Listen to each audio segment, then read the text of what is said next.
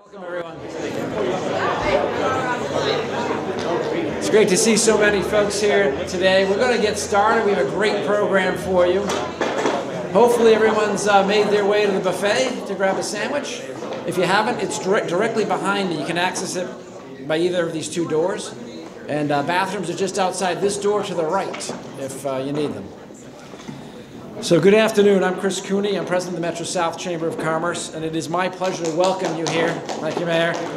Big fan. It's my pleasure to welcome you here to another edition of Good Day Metro South. It's so nice to gather here on this beautiful campus of Stonehill College. Today we help them celebrate 75 years of service to students and the community at large here at Stonehill. So this is 75 years that this college has been here, and you've seen the growth. Just by way of hands, how many alums do we have in the audience? Quite a few, about a dozen. And how many folks here on the campus for the very first time?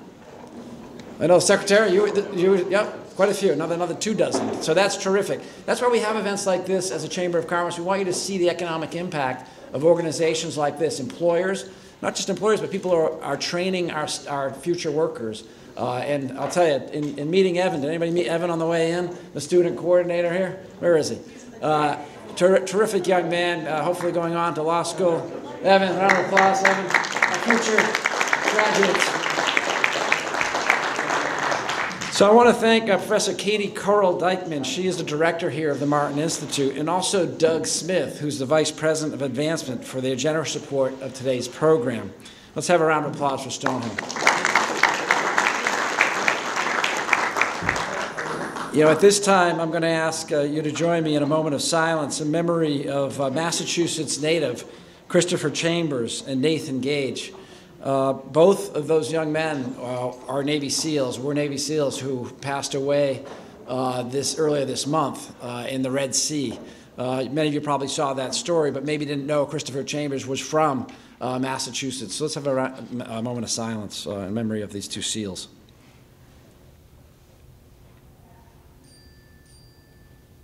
Thank you very much. Thank you. Today we are pleased to host Massachusetts Secretary of Housing Edward Augustus and Chris Bond, owner of Time's Up, and also alumni here from Stonehill College.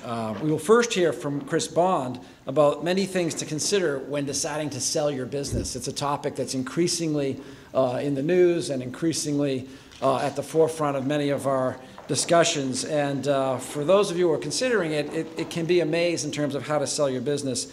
So Chris is going to talk to us a little bit about that, and then we will also hear from the Massachusetts Secretary of Housing regarding a bold new plan to build 200,000 units of new housing in 10 years within the state of Massachusetts by deploying over $4 billion in incentives and tax credits during that time. So this is a time to be here and understand what's going on and how this is happening. It is great to have so many people with us here today to learn firsthand about this housing plan, especially the many developers who have combined to build thousands of new housing units already in the city of Brockton. Many of those developers are here today. We asked them to be here. Please raise your hand if you're a developer that's developed something in the city of Brockton. We have a table. Round of applause. These are folks that are doing it and have done it, as well as the bankers in the room who are helping to finance it. These developers have built or renovated more than a dozen or so buildings recently in downtown Brockton, and there are several blocks to go. With the commuter rail coming up from Fall River to Bedford starting later this year, there's going to be a lot more opportunity for economic development and housing in the city of Brockton. Finally, we can put the sign up saying, if you lived here, you'd already be here, right? So please join me in a round of applause for the builders. Again, I want to acknowledge them. We have a very full program today, so I encourage you to continue enjoying your lunch as we continue the speaking program. I would like to point out there are green half pages on the center of each table. That's for questions for Secretary Augustus if we have time. If you have a question, please write it out and just wave it in the air, and a Chamber Ambassador or Emma and Naldo on the Chamber staff will be around to grab it, and we'll bring it up and make sure we get it in the queue.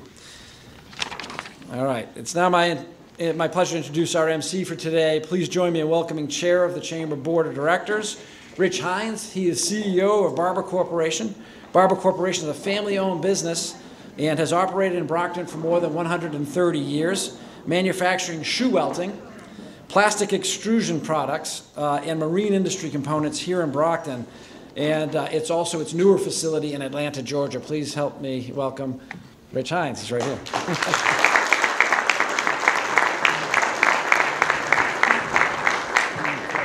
Thank you, Chris. I want to welcome everyone here on this wonderful sunny winter day. Glad you could all make it.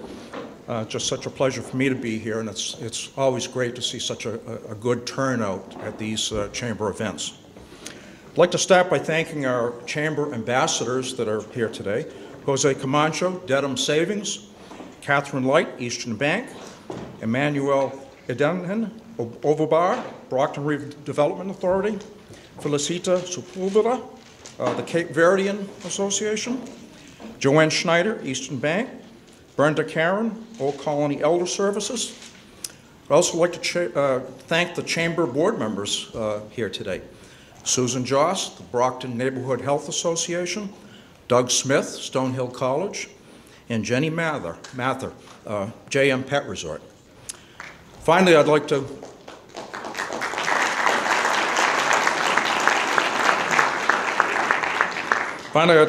thank our elected, selected, and state officials here today: Mayor Bob Sullivan, Shirley Asek, Brockton City Council; Jack Lally, Brockton City Council; Stephanie Danielson, Town Planner of Easton; Connor Reed, Town Administrator of Easton as well; Leanne Bradley, Acting Town Planner, Middleborough; Lisa Green, Town Administrator of Hanson; Senator Walter Timilty; Senator Mike Brady; Senator John Keenan. Today's Good Day Metro South program is being hosted by the Martin Institute here at Stonehill College. The Joseph Martin Institute for Law and Society was established in the memory of Joseph Martin, Jr., who lived from 1884 to 1968. He was a former Speaker of the House of Representatives. As a congressman representing a nearby district, Speaker Martin had a close relationship with the college and received an honorary doctorate of letters in 1955. In 1986, President Ronald Reagan signed into law legislation for the creation of an institute at Stonehill College.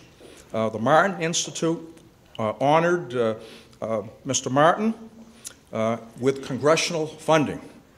And that was back in 1990.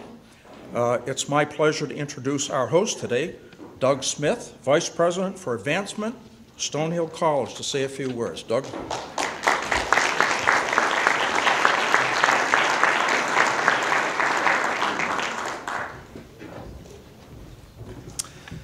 Thanks, Rich, and welcome everyone. It is so good to see you here this afternoon. As Chris mentioned earlier, welcome to our friends, our alumni who are in the room. It was great to see so many of our alums here with us today. And as he also mentioned, the college is celebrating its 75th anniversary.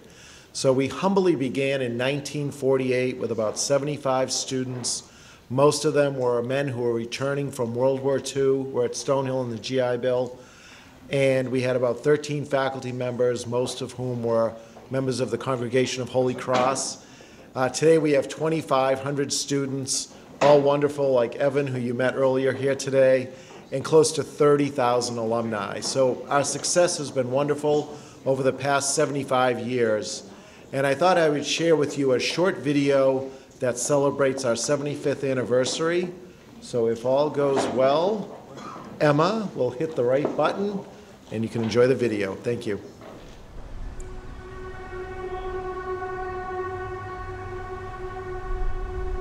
Looking down the iconic hill, outside of what would come to be known as Donahue Hall, the founders of Stonehill College in 1948 may never have envisioned how the vista would evolve over 75 years. But they did have a clear vision of what they wished for their new college and those it educated: to lead with heart.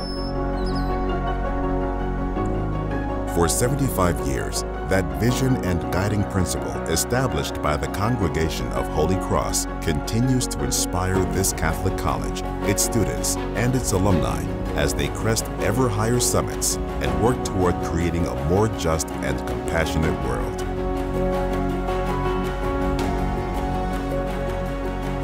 It is also one of the most profound ways we honor the college's motto, Lux et Spes, light and hope. Members of this community work tirelessly to leverage the values and character at the heart of a Stonehill education to bring light and hope to the world around them. As we celebrate this milestone, we honor our legacy by pushing toward new summits and opening our hearts even wider to ensure that as we continue to rise, we lift.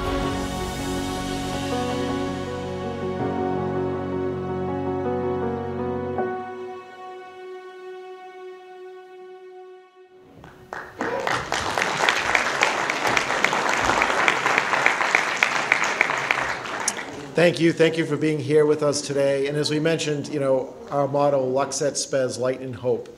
And that's what we hope Stonehill College can bring to the Brockton, Easton, and our entire community. So thank you. And I'll turn it back over to Rich.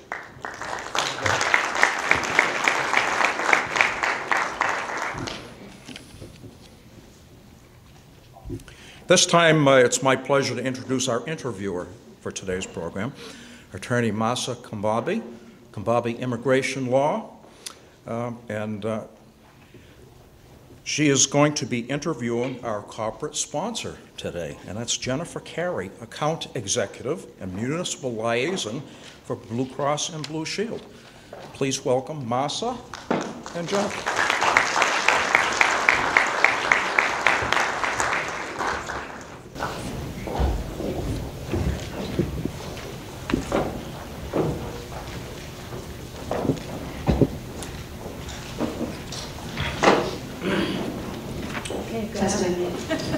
Good afternoon. Thank you so much for coming today, Jennifer. So when we think of Blue Cross Blue Shield, we think of a giant insurance company. Yet now we have you, a lovely face and name that we can associate with that. Tell us why you think it's important for a company like Blue Cross Blue Shield to engage with local communities, the chambers of commerce, and in particular within the Metro South region. Sure. So we feel that chambers play a really important role in gathering their membership, like we are doing here today, to support each other and network.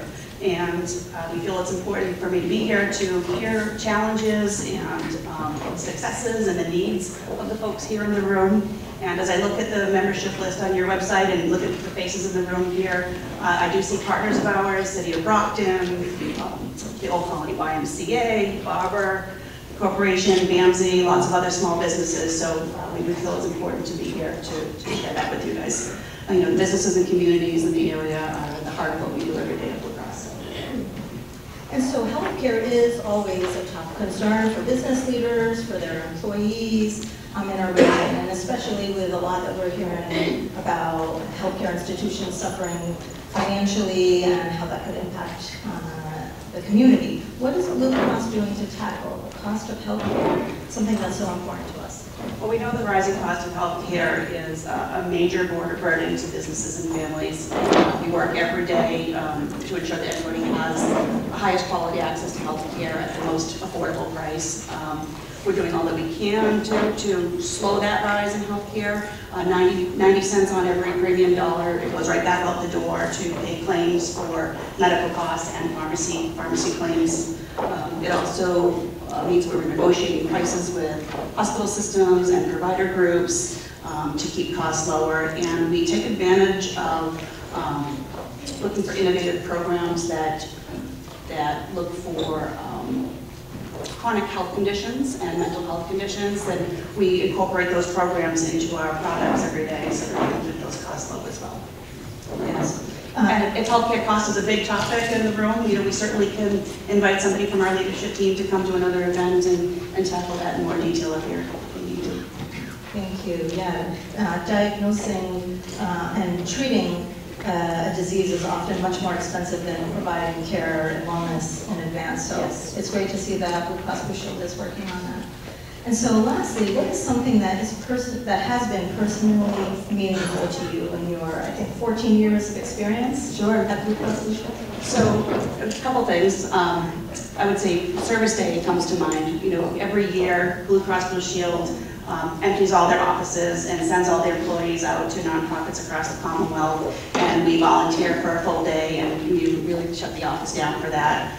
So giving back to the community in those ways is really important to me. I'm also the kind of person that is not happy in my job if I'm not continually learning. And Blue Cross certainly has ample opportunities for me to do that. I've moved across several departments: member service, provider service, claims. I'm now on the sales team, and I just feel that, you know, having those ample opportunities, I'll be able to continue working hard for everybody right up to my retirement years. So I really appreciate the opportunity to be here and share that with you, and look forward to getting to know more of you.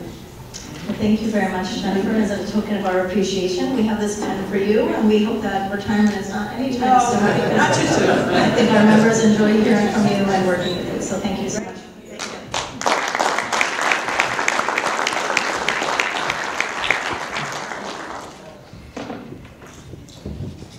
Thank you. And now we are pleased to have with us Chris Bond, owner of Time's Up LLC, who will present a segment on business valuation. Chris Bond is a business broker with over 20 years of experience consulting with small business owners in industrial and service industries. Chris specializes in helping business people fully understand market conditions, which allows them to make intelligent decisions as they transcend forward. His client list includes an impressive array of small companies that you've never heard of. Prior to forming Time's Up in 2009, Chris was a partner in Next Level Incorporated, a sales management and consulting firm and an affiliate of Sandler Trading. There he specialized in helping small business owners solve difficult sales challenges, in part through his co-founding of the globally influential web tool Sales Accountability. It was this line of work that afforded Chris the unique insight into understanding an owner's drive to grow a business or to ultimately move on to a new phase of life. Chris earned his Bachelor of Arts degree in marketing from Stonehill College and lives with his wife in their rapidly emptying nest in Franklin. He's proud to have served on the board of directors for Small Business Brokers Alliance of New England, the United Regional Chamber of Commerce, and the Exit Planning Exchange, an association of professional business advisors. Please welcome Chris Bond.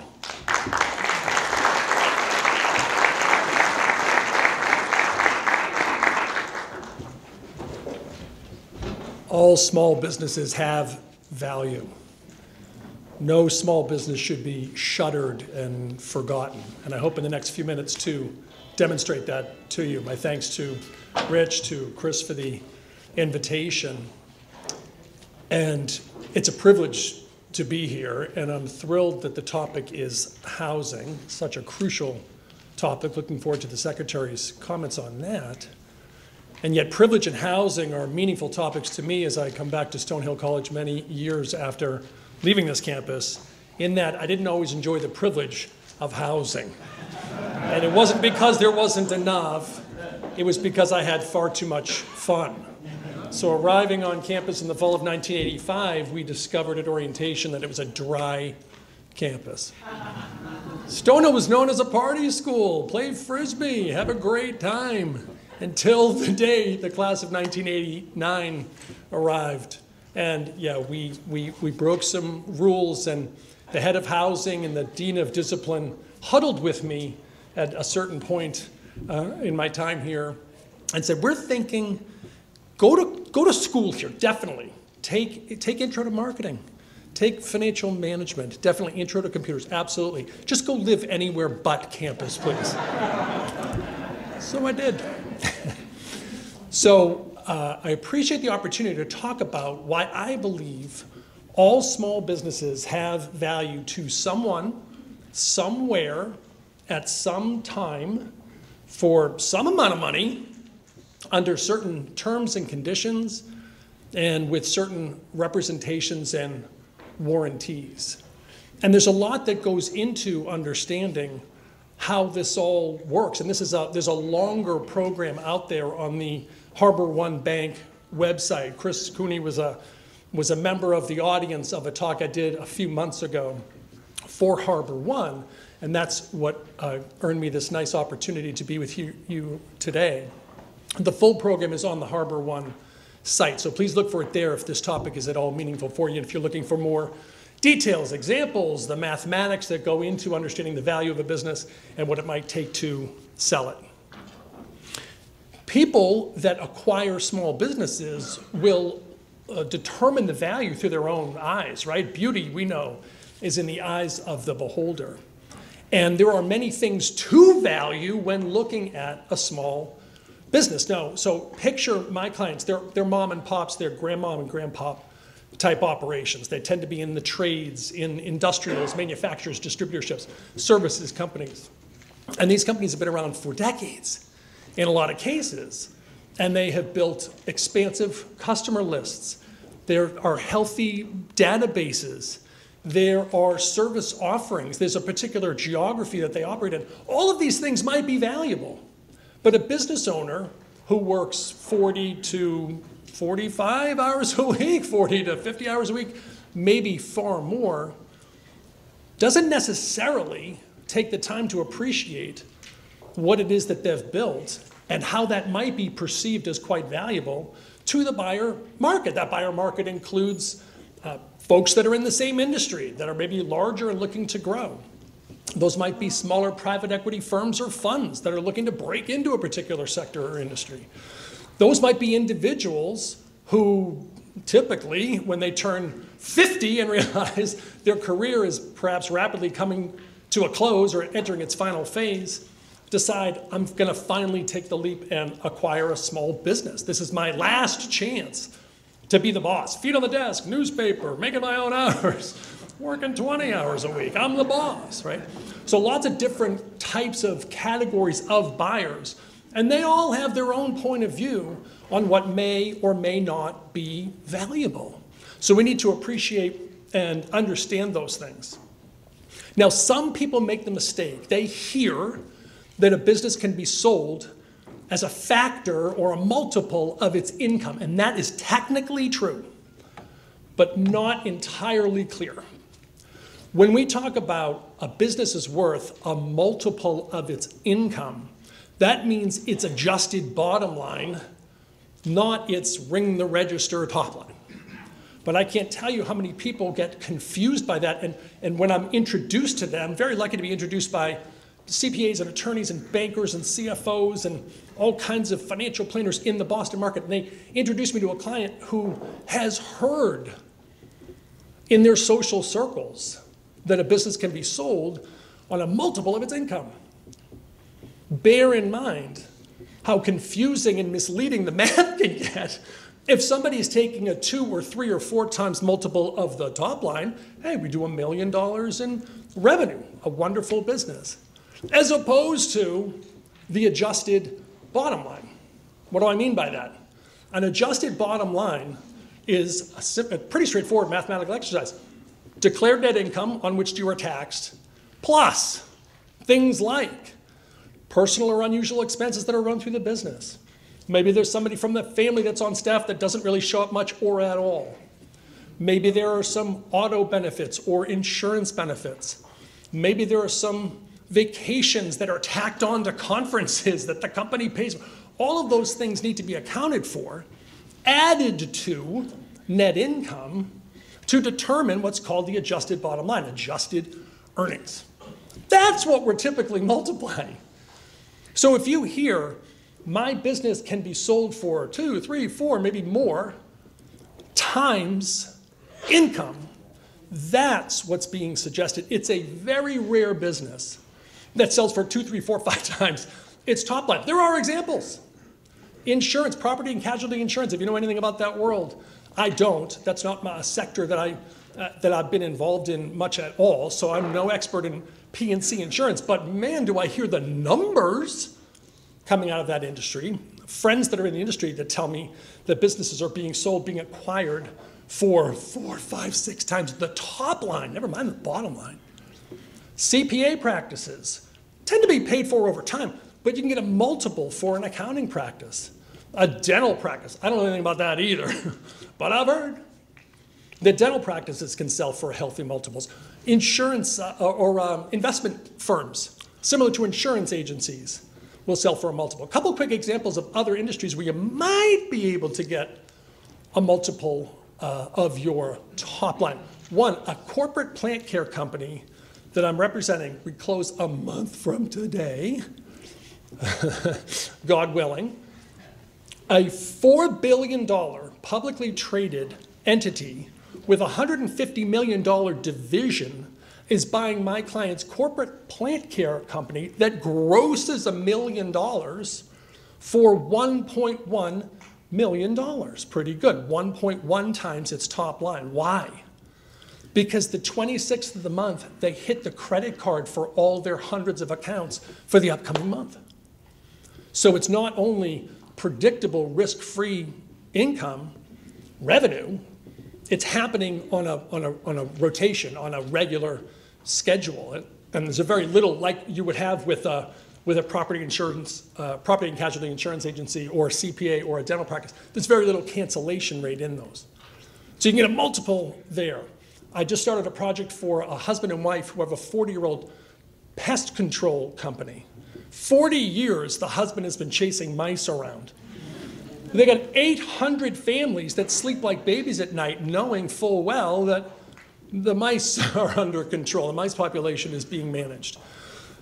They bill on an annual basis with a very small cancellation rate. So they can sell that business for 2 times the top line because hundreds of families reliably are paying the annual bill. So, but those are rare examples. So please note, if you're a business owner and you're looking down the road and you're thinking about selling someday and you're wondering, what should I be multiplying again? It's most likely the adjusted bottom line. It's kind of work that folks like me do, helping figure out what that is and then helping figure out what the market is doing. And are people actually going to be willing to pay that particular multiple? Buyers of small businesses have a primary goal, which is how do we minimize risk when acquiring this company? How do we make it so it's not so scary? How do we know that those customers are going to stick around? How can we believe that for sure that the revenue is going to continue to flow, that the earnings will be there? So they have a number of ways that they like to evaluate a business and make sure that those risk factors are under control. Things like, how financially stable is the business? Does the business have to rely on a line of credit? Do owners have to come out of pocket to make payroll? Those are important factors. How clean are the books? How reliable is the financial reporting? What is the condition of the bookkeeping services or the relationship with the CPA? How well diversified is this business? Both from a customer perspective, how many sectors are we getting business from? How many customers are in those sectors? What does the pie look like? Is any particular customer or sector too big a slice of the pie for anybody to be comfortable? Suppliers, what's the diversification of where we get our supplies? Very important factors. Management, who's running the business? When the owner is away, can anybody reliably handle the concerns of running that particular business? Can the owner take a vacation? Is a major factor in determining how risky it is to take over a particular business. Industry trends. What's going on? Is there growth? Are there regulations that are around the corner? How do we see the next 5 or 10 years in this particular industry? How well do we know it ourselves if we're coming from another industry? Or if we're in private equity trying to create a new platform? Competition. What is going on in the local market, the regional market that we have to be mindful of? All risk factors that people need to consider.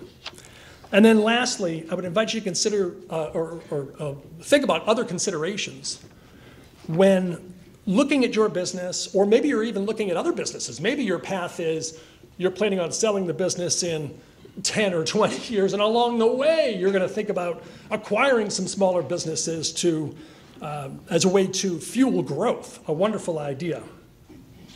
Things to think about. How willing is the owner to transition the business over the course of months, if not longer. If a seller of a business is looking to be out yesterday, if they're looking for somebody to take the keys and head to Florida, we got ourselves a big old red flag. What's the age of the key staff members? And when are those people going to need to be replaced? Not to be unkind, but if the average age at the shop, and I see this a lot in the trades, is, average age in the 50s, or, not uncommon to have folks in their late 50s, 60s, even older, that's a massive consideration. What does turnover look like? How much churn do we have on the team or in the industry? What are the skill sets of the people that work there? And are they trainable? Are they coachable? Are they malleable? Are they willing to take on more if a tangentially related company or industry is looking to grow into a new sector? What kind of technological threats are we facing? And what impact will AI or anything else you can dream of have? These are all factors to consider when thinking in terms of, all right, here's what we've built, here's what kind of money we make, here's the kind of lifestyle that we're enjoying, here's what we think the next year, 2, 5, 10 are going to look like. What is our path? What is our plan? How do we ready ourselves? There are myriad things to consider, but I come back to the point that whether the business has stagnated, whether the business has yet to recover from COVID, whether the business is in a sector or industry where we're not sure what the future holds, all of these have, when I say have value to someone somewhere for some amount of money at some point, it's just a matter of frog kissing. It's a matter of door knocking. It's a matter of phone calling. Some of the most old-fashioned sales methodologies that you can think of. Some of you probably came up this way, right? There was no other way to go out and win business than to go out and approach people cold.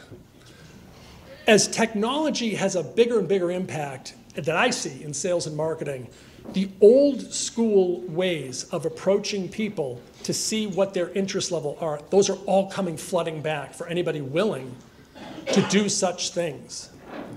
And I encourage people to think about the willingness to pick up the phone or to go onto LinkedIn to look around, to dream a little bit about what's another industry that might have interest in this? How do we create competition for the sale of this business? These are all big factors in making sure that whether you've been in the business for years or decades, that there's a celebration, that there's a reward, that there's even a modest pot of gold at the end of the rainbow. So I wish you well if those are your plans. Thank you very much.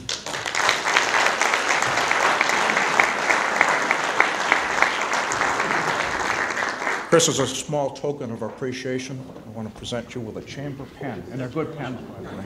Yeah. Thank you, Richard. Yep. It's now my pleasure to welcome Secretary of Housing, Ed Augustus. Edward M. Augustus serves as the state's first housing secretary in more than 30 years. He helped create thousands of new housing units at all income levels during his tenure in Worcester. He now leads Governor Healey's new Executive Office of Housing and Livable Communities. As City Manager of Worcester, he functions as the Chief Administrative and Executive Officer of the Gateway City of more than 200,000 people. During his tenure, he oversaw the commitment or distribution of $25 million to develop or preserve more than 2,000 affordable housing units throughout the city. And Worcester is a city with the third largest subsidized housing inventory in the state. Augustus also dedicated $30 million of ARPA funds for the housing, including $15 million for the Affordable Housing Trust Fund. As city manager, Augustus managed a $750 million budget, as well as a $90 million 20-year urban revitalization plan. Notably, he spearheaded the $240 million landmark redevelopment of the Worcester's Canal District, including the relocation of the former Paw Sox to Worcester, now the Woo Sox, and also the construction of the extraordinary Polar Park. Prior to joining the city of Worcester, Augustus served in various roles as Director of Government and Community Relations for the College of Holy Cross, State Senator for the 2nd Worcester District, Chief of Staff for Congressman Jim McGovern, and Chief of Staff to the Assistant Secretary for Intergovernment and Interagency Affairs at the U.S. Department of Education under the President Clinton administration. He most recently served as Chancellor at Dean College. Please welcome Ed Augustus.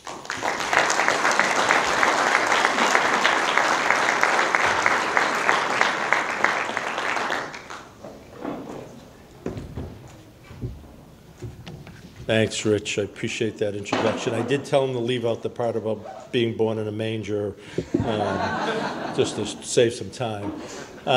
It's great to be here. I want to thank Chris and the Metro South Chamber for inviting me today and giving me an opportunity to speak to you about a pressing issue confronting our Commonwealth, the housing crisis. So by way of background, some of you may remember during the campaign a year plus ago when Governor Healy was candidate Healy running to be governor of Massachusetts, and she and who ultimately became her running mate, Kim Driscoll, now our lieutenant governor at the time, the mayor of Salem, were crisscrossing Massachusetts, talking to groups, talking to business organizations, talking to labor organizations, talking to community groups, and literally every audience that they would go before talked about housing. What are you going to do to help take some of the pressure off our employees, our residents, our workers in terms of housing? And so one of the things that they committed to during that campaign was to do something that hadn't been done for 30 years. So it was the end of the Dukakis administration, the last time that we had a Secretary of Housing in the Commonwealth. When Governor Weld came in, he took the Economic Development Secretariat and the Housing Secretariat and he merged them into one, and that's where they existed for the next 30 years, Democratic and Republican administrations. But the governor, lieutenant governor, believed at this moment we needed somebody who woke up every day, focused like a laser beam on housing, particularly on housing production. How do we build more housing? At the end of the day, this really is an issue of supply-demand. There simply is not enough supply of housing, and housing of all types. Not only rental housing, but ownership opportunities. And if you think about it, and I'm sure everybody in this room, either you've had this experience yourself, or maybe your children have had this experience, or people you work with have had this experience, but how many people know somebody who's tried to buy their first home and put in an offer and been outbid by $10,000, $20,000, $30,000, waive home inspections, do all sorts of things that aren't always in your best interest, just so desperate to try to get that home and begin to build equity and all the good things that come from home ownership. Well, after a while, folks start to say to themselves and say to each other, maybe Massachusetts isn't a place that we can buy a home, and we need to think about other options for us. Same thing in the rental side. How many folks have employees or family members who maybe you've got a couple kids, a single mom trying to find a affordable, decent place to live close to where they work, so they're not spending all their time on transportation and dollars on transportation costs, and can't find that opportunity and have to live further and further away from where they work. And what that means for childcare, what that means for quality of life, what that means for our climate goals, putting people in cars and longer commutes and more time away from their kids and the quality of life. That's the challenges that we're facing. It really is an existential threat to Massachusetts' future, the lack of affordable housing for people who are coming out of our great colleges and universities like Stonehill, students who Massachusetts in many ways has helped lift up and educate from preschool all the way to higher ed, talented, smart people who are just about to make big contributions not only to their own careers and families, but to the Commonwealth, to the greater good. And at that moment, when they get an offer from a Massachusetts-based company and they get an offer from a company in North Carolina, and they look around and they say, oh my God, I'm going to have to spend 50% of my income to stay here in Massachusetts, and I'm going to spend 30% of my income in another state. Too often, they're making what is not always an irrational decision to say, all right, I'm going there. And you know what? That's dumb public policy. When you spend lots of time and money and energy educating a talented workforce and then exporting them to another state to reap all the benefits from. And Massachusetts is not a dumb state. We're a smart state. And so we need to align our public policies and our funding opportunities to stop that migration of talent out of Massachusetts, to allow our employers to be competitive again in terms of the talent that drives their companies and their businesses, that adds to the tax base of our communities and the quality of life for all of us, people contributing and participating and paying taxes and buying things and stimulating our economy. And so on June 1st, with the help of the legislature, and I know we've got a lot of our great legislators here, and we want to thank them for their partnership, the legislature approved and the governor signed into being the new Secretariat of Housing and Livable Communities, June 1st, and that was the day I started as secretary. And one of my first responsibilities was to put a great team together, which I think we've done, but then very quickly come up with a set of recommendations that the governor could propose to the legislature that would really move the needle on housing production, help address the crisis that's before us. And that process was a very busy one, where we went out and met with about 120 different stakeholder groups. We tried to collect the best ideas, the best suggestions, the best practices. We looked at what other states were doing so that we weren't reinventing the wheel, what is working in other places in terms of housing production. And we came up with a set of recommendations that we then wanted to turn into a legislative vehicle. And you know, one of the opportunities that we saw right in front of us was a bond bill. And for the legislators in the room, they get this. It's typically a piece of housekeeping business. Every 5 years, you need to pass a new bond bill to authorize the capital expenditures for that particular area, in this case for housing production and housing preservation. And you know, every bond bill tends to be the biggest bond bill in the history of bond bills because it's 5 years later and you need to adjust it for inflation. Well, we took it to another level with this bond bill, and it's 2.5 times bigger than the previous bond bill. $4.1 billion of authorizations that we're asking for. And so we looked at the bond bill, again, that piece of kind of housekeeping, pushed the envelope on the amounts that we were asking for, that $4.1 billion. So things like the Affordable Housing Trust Fund, we got some developers, we got mayors and municipal leaders, you know what that is. We're doubling that in this bill. What does that mean? It means we get to say yes to more projects that you want to build in your cities and towns that create more units of affordable housing.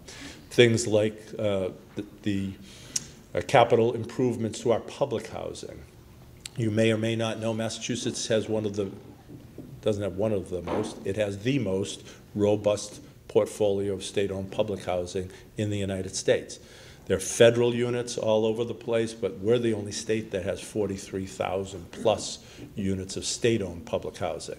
That's great. That's an important part of our safety net system. There are a lot of folks who have very little income, and this is one of the only options available for them to stay in their communities and be here in Massachusetts. The problem is we have not historically invested in the capital improvements necessary to keep those units online, to keep them healthy, to keep them safe, and certainly not investing in advancing our climate goals. We know housing is one of the biggest producers of carbon emissions, and so if we're going to get to our climate goals, we've got to decarbonize our housing stock.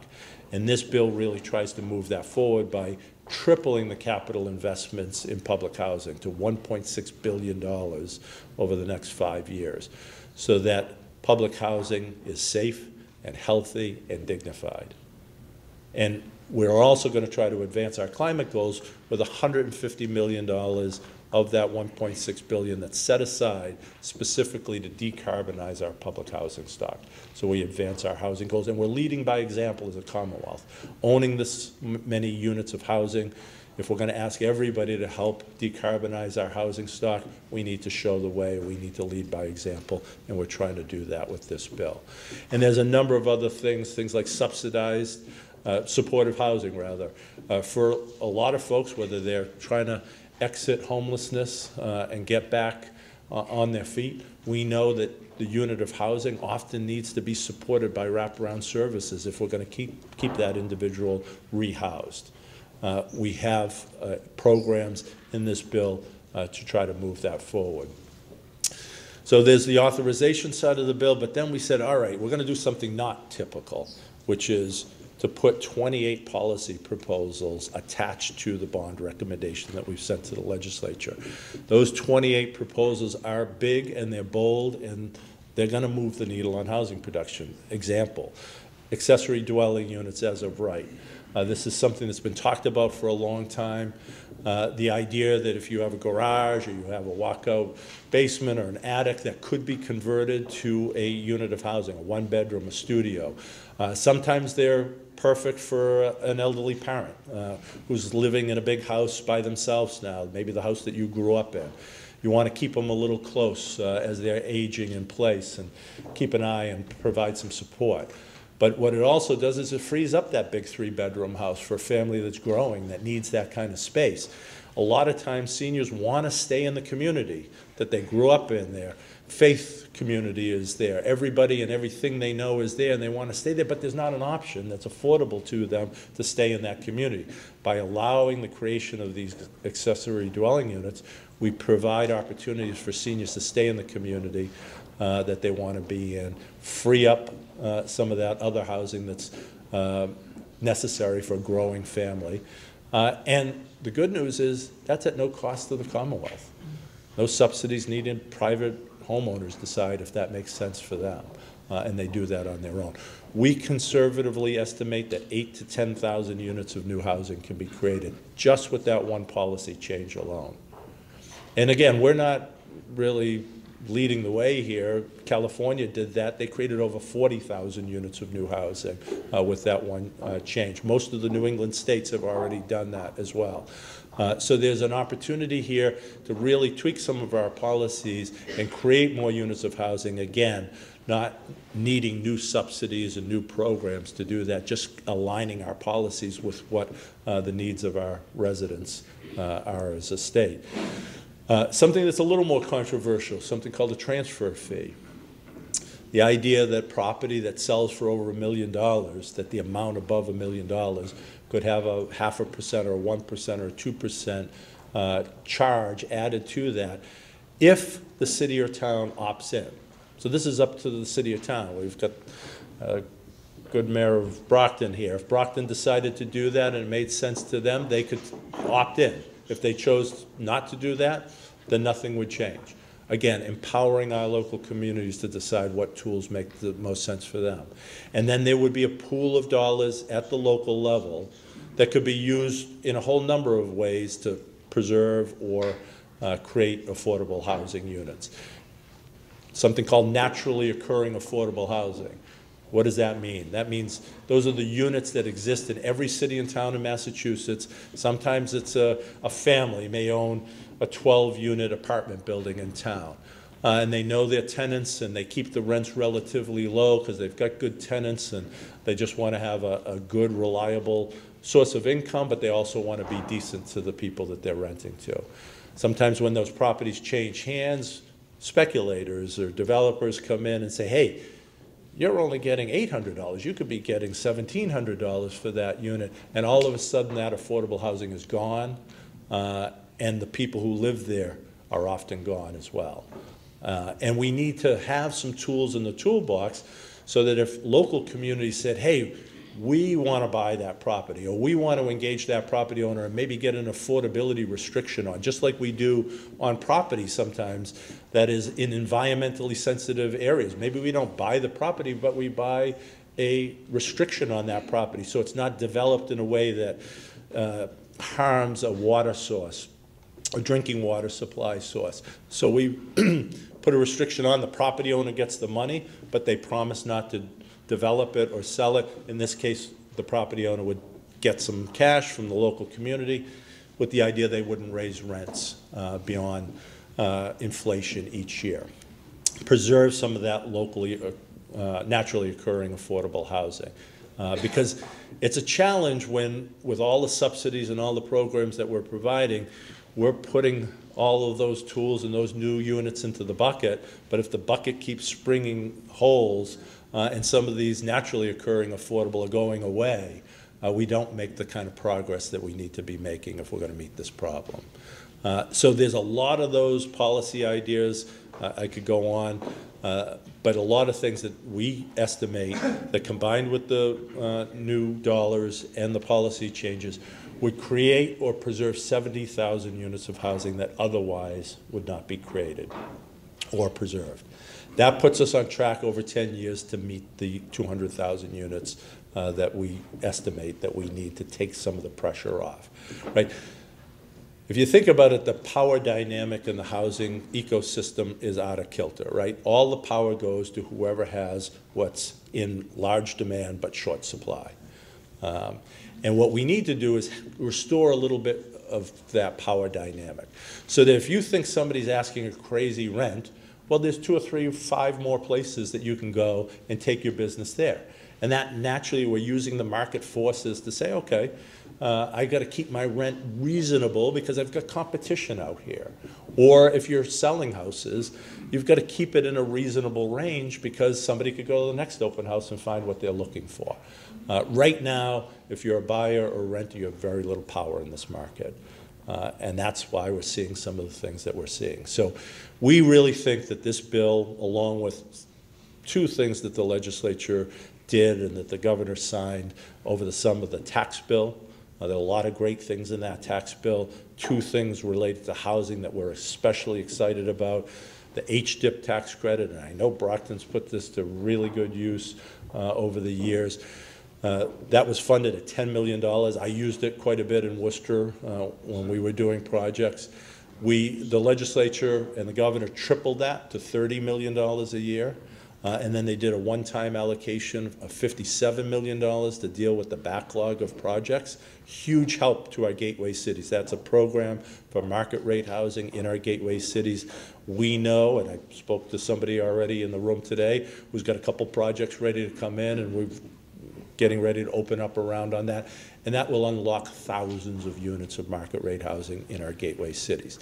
And then coupled with that is the LIHTC program, LIHTC tax credits, low-income housing tax credits. The legislature and the governor took that from $40 million a year and brought it up to $60 million a year. Significant increase. That's the workhorse of affordable housing production.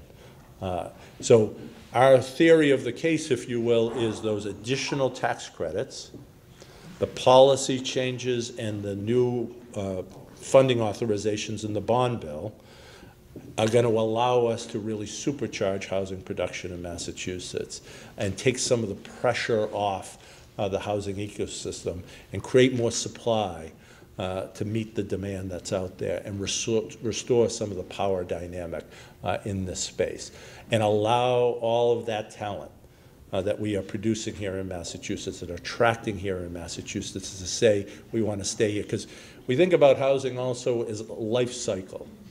If you think about the housing that you were looking for when you were getting out of college, maybe with a few friends, you were going to rent an apartment for a few years out of college, that was a different type of housing than you were looking for when you got married and you started your family.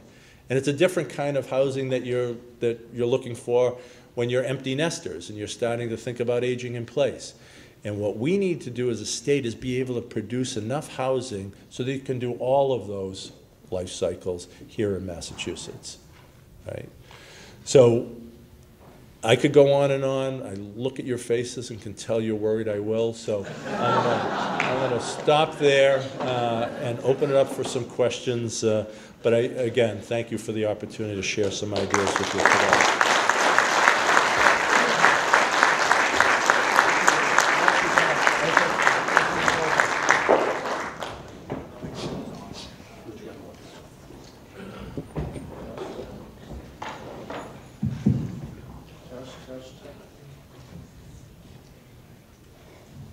Okay, now. Thank you. That was a great talk.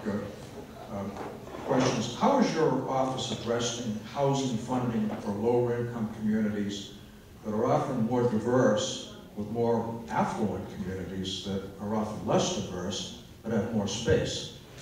This is especially important as a small business wants to be wants to be located in suburbs to avoid traffic into Boston. For example, Easton is a beautiful small town, but often expensive. Two-fisted here. If I'm understanding the question correctly, the distinction between smaller communities that may be more affluent and larger communities that might be more diverse and maybe have some less resources. So again, Massachusetts is very different, right? Cities and towns have different characters, they have different demographics, they have different challenges and different needs. And I do think that we recognize that as a state and the array of programs that we have. I mentioned the HDIP program, which is really for our gateway cities, understanding that our gateway cities have some unique opportunities and challenges and needs so that we have unique programs. There's something else in the bill that's called seasonal communities designation, further recognizing the fact that all cities and towns are not the same. When you go to Cape Cod and you talk to folks at Cape Cod, they would tell you 50% of the Cape's workforce lives off the Cape. Think about that for 1 minute, as many small business owners, municipal officials. 50% of the employees, your preschool teachers, your DPW employees, the folks who clean hotel rooms and motel rooms and work in restaurants, the tourism industry that's the lifeblood of the Cape, 50% of them have to live off the Cape to find an affordable place to live. So that's a lot of folks spending time on those bridges, on those clogged roads. A lot of times folks can't find people to fill those jobs. And so you've got municipal services that are very taxed in terms of being able to deliver what they're supposed to because they can't find the people to do the jobs. And you've heard those stories the last few seasons in terms of hotels, motels, restaurants having shorter hours, et cetera, because they can't find people able to do that. Why? Because a lot of the rental properties on the Cape got turned into Airbnbs. And so we need to have different tools for places like that, and this is including some of the places out in the Berkshire that may see their population triple between June, July, and August. So we need different tools for different communities because they have different challenges. So the one-size-fits-all certainly doesn't make any sense, and we do try to have an array of programs. Well, still on the subject of HDIP, HDIP makes housing development possible in Brockton. Can we count on HDIP funding at $50 or $100 million level for the next 5 years? Or if not, what kind of funding can we expect?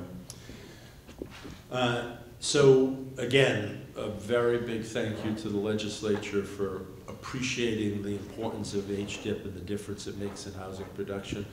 They tripled it, which is a big move to triple it from 10 million to 30 million a year, and then acknowledging the backlog of projects and giving us a one-time $57 million authorization. So I think that's a very, and our sense is, talking to developers, we're going to be able to get to a lot of the projects that are in the pipeline or that are imminently on the horizon. So we think this is sufficient to really meet the demand that's out there now, and we'll have to monitor it along with our legislative partners going forward and see if in the future we need to make any other adjustments to it. Subject is accessory apartments. Will the state provide septic system funding for homeowners to add accessory apartments? That's not part of the current proposal. That doesn't mean that's not something that could be looked at some future point. What we're trying to do now is kind of, we talk about our charge from the governor is more faster. And so within 3 or 4 months of becoming a secretariat, we created this bill. So this was only the first quick thing out of the box to really try to get some new ideas before the legislature for their consideration. We are kicking off next week something called the Unlocking Housing Production Commission, which was an executive order that the governor signed at the same time she filed the bill. And that commission's job is to come up with what are the other barriers to housing production. There are local zoning issues and other issues at the local level that inhibit housing production. And at the state level, are we getting in the way with regulations that maybe are very useful in advancing one goal but have an unintended impact on another goal? And so how do we make sure we're not in the way of housing production at the state level through our regulations? So this commission is going to be charged with coming up with those.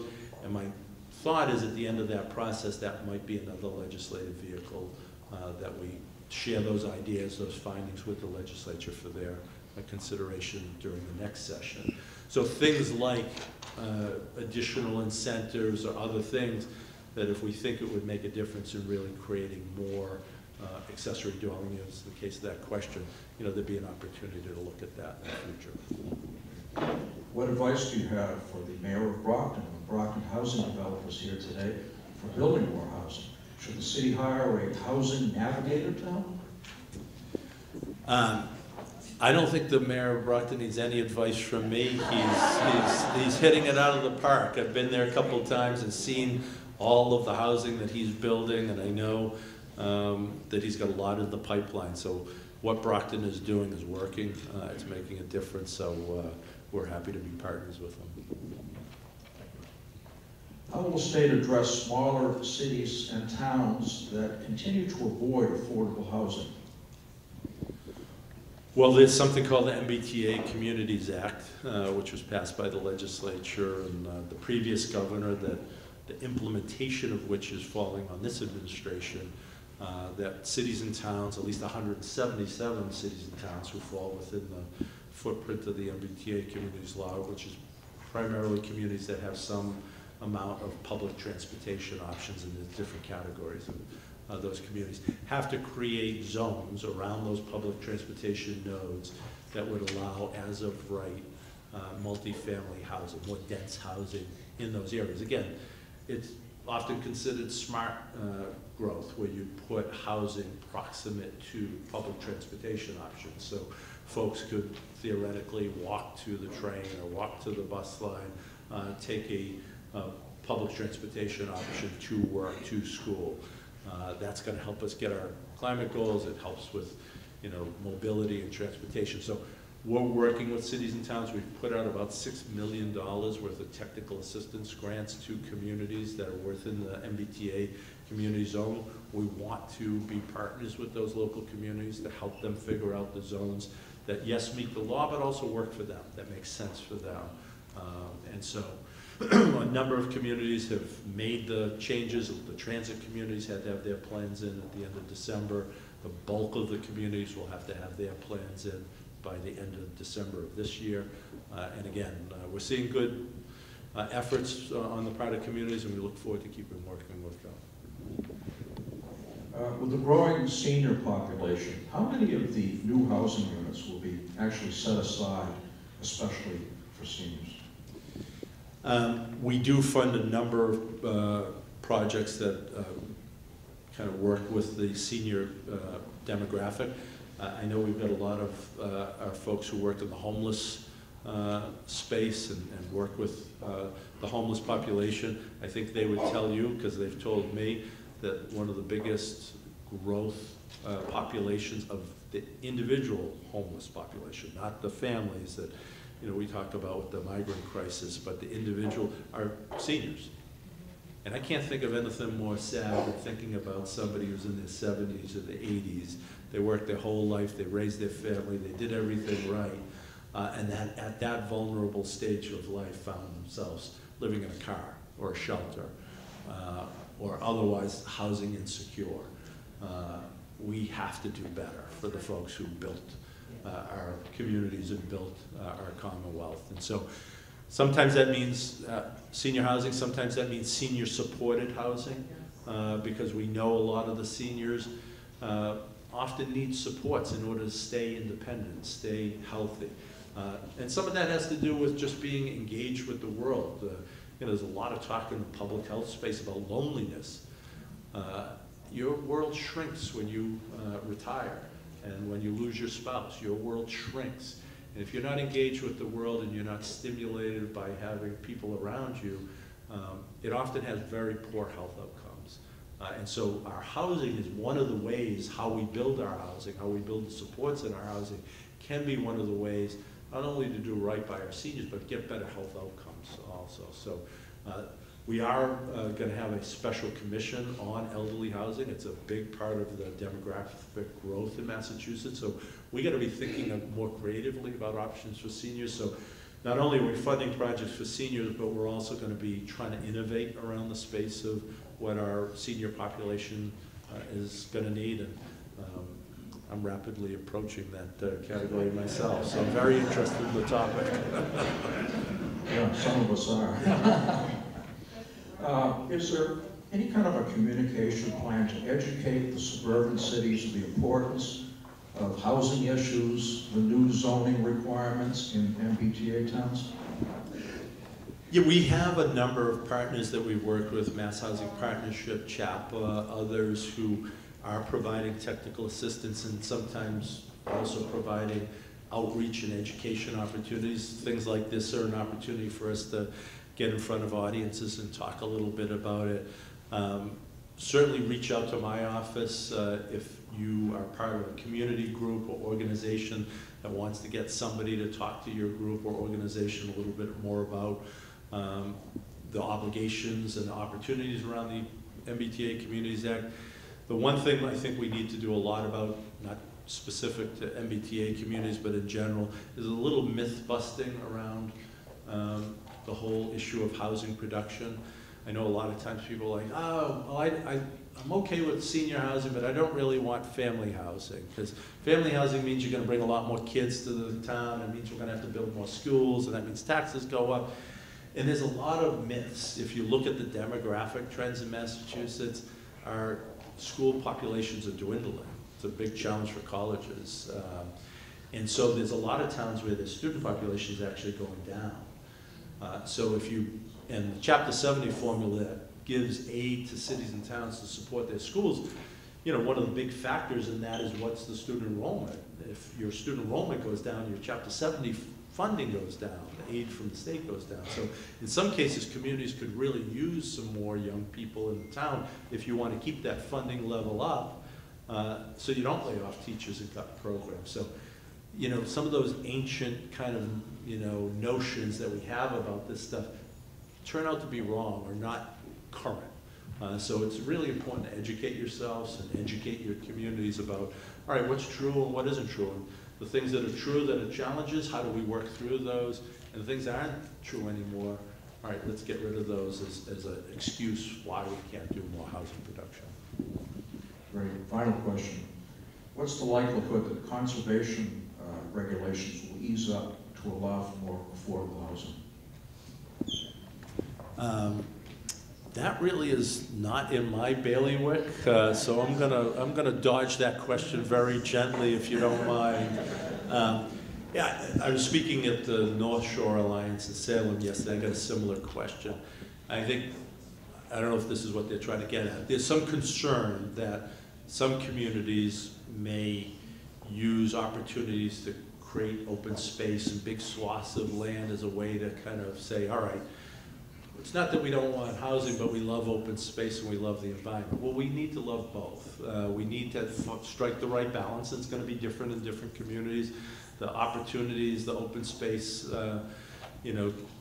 opportunities and challenges in different communities are going to be different, but we've got to strike the balance between making sure we're protecting our environment and our open space, and that we have enough housing so that the preschool teachers that you desperately want to be able to have in your school system can afford to live in your town. It's not some other town's responsibility to make sure you can have DPW workers and you can have preschool teachers, or you can have the person who works at Starbucks or the grocery store that you count on being in your community. It's all of our responsibilities to make sure those folks that we rely on, that we called heroes just a couple of years ago during the pandemic, that they can live with us too, in our neighborhoods, in our communities too. It's not some other community's job to make sure they have a decent place to live. That's all our job, so thank you.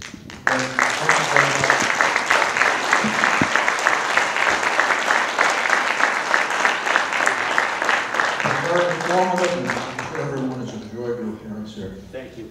And I have a small token of our appreciation. Is it under 50 bucks? Awesome. Thank you.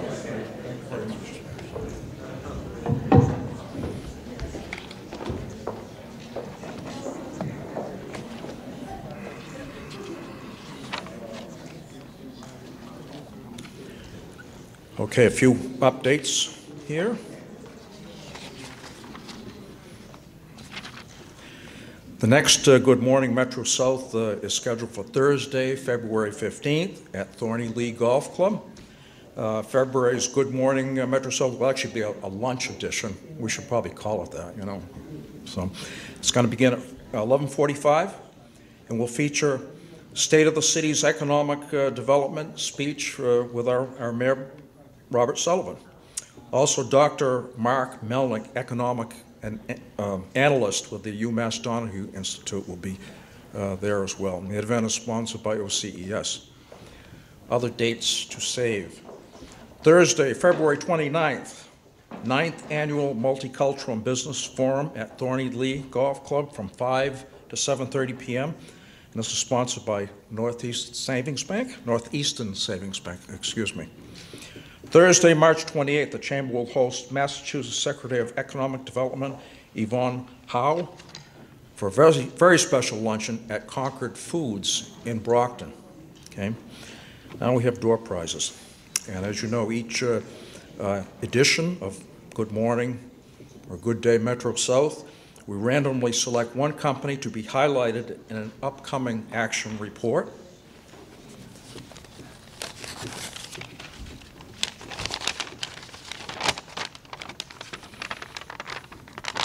And the winner is Preeti Sekri, Holiday Inn.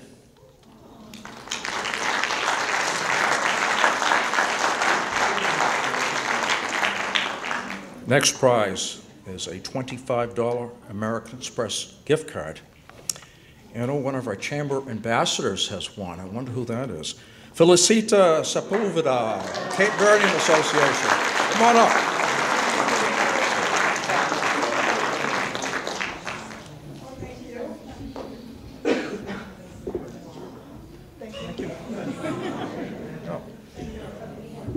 We have one more American Express gift card here. And this one goes to Cheryl McCormick, SCU Credit Union.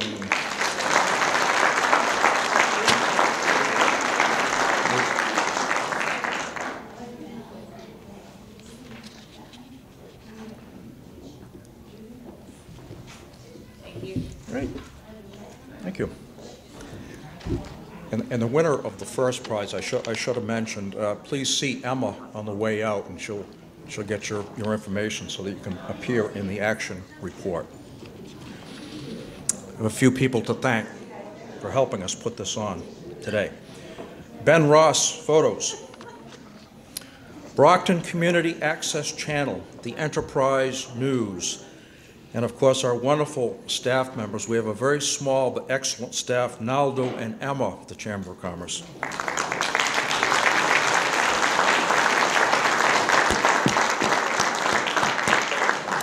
Our hosts, Martin Institute at Stonehill College, Doug Smith and Dr. Kathleen Curl-Dugman.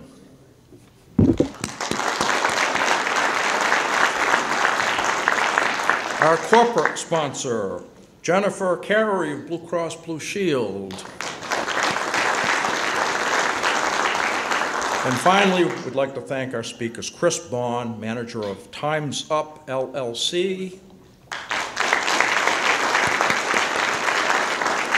and of course, our Secretary of Housing, Edward Augustus, for being with us today.